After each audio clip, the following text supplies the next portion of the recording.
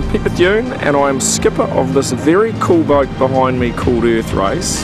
A short time ago we set a new record for a powerboat to circle the globe, and we ran the boat on 100% biodiesel made from waste cooking oils, and we also ran the project as carbon neutral, so we calculated our CO2 emissions from airfares that my ground crew had, any travel we did, biodiesel and other things, and purchased carbon credits to balance those. And it's been a long, hard journey and fantastic to have the record finally. The first half of the record attempt was actually relatively easy. We had a small problem on the engines on the first leg, but it didn't really cost us any time. On the second leg we had a fuel tank rupture and had biodiesel sort of starting to roll all through the sleeping quarters, but managed to sort that out. Puerto Rico, the fuel wasn't ready for us, lost a little bit of time there. And then Panama, there was an unofficial strike on. It's called a work to rule, and so the pilots were basically doing only the very minimum that's required of them, and that cost us 3 days. And then we had a clean run up the coast of Mexico up to America, across to Hawaii, no dramas really, and then between Hawaii and Marshall Islands we had a high pressure fuel line rupture, and we finished that leg on one engine. And then the next leg to Palau was pretty seamless, but on leaving Palau we had a bit of crap in the water and it caused a huge amount of damage. And when it first happened I actually thought the record attempt was over. We had a smashed P-bracket, a bent drive shaft, damaged rudder, damage along the bow, and there was no way we could get the repairs done in Palau, and so we limped on one engine all the way from Palau to Singapore.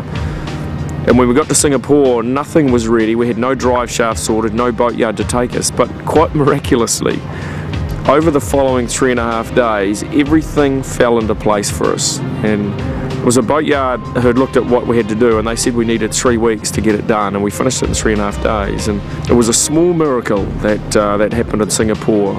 For some reason, everything we touched just seemed to work. And so I got the boat back in the water. Now it's starting to become hard though. The first half of the race, we'd had a few problems but nothing major, but the second half of the race was quite different. On the leg between Singapore and India, we got caught in the monsoon. The waves aren't huge, but they're quite awkward, very close together, and it just gradually grinds your crew down, and some more than others. And so we had that all the way to India, and I expected the monsoon, once we left India, I expected to be out of it, but it stayed with us virtually all the way to Oman. So in the end, I think we had 7 to 8 days of monsoon. It was a pretty hard period, and it was a very tough part of the voyage. But from there it started to look like the home run a little bit. We had a relatively clean run from there up to the Suez Canal. Lost a little bit of time in the canal when they made us wait overnight halfway through. And then it was just a clean run back to Sagunto. So we beat the old record by just on 2 weeks. And it feels like a monkey is off my back now, having finally done the record.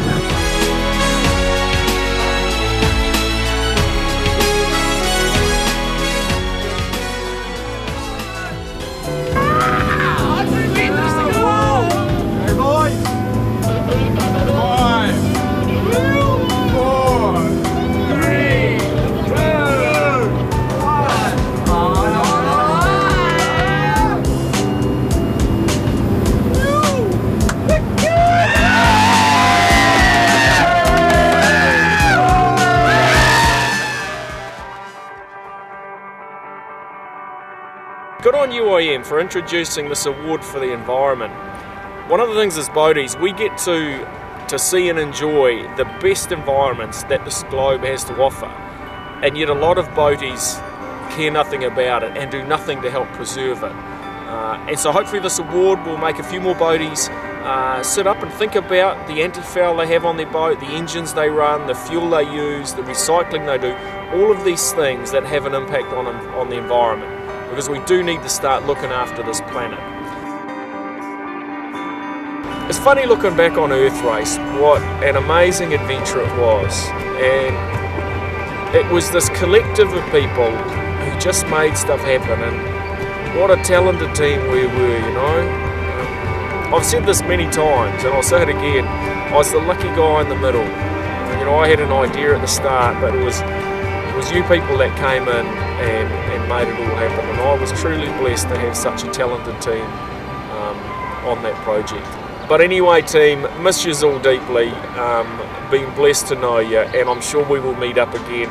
Maybe in 10 years we should have the Earthrace reunion somewhere and have one more great piss up. So, kia kaha, kia taua, be strong and be a warrior. Look forward to seeing you amazing people soon. Take care.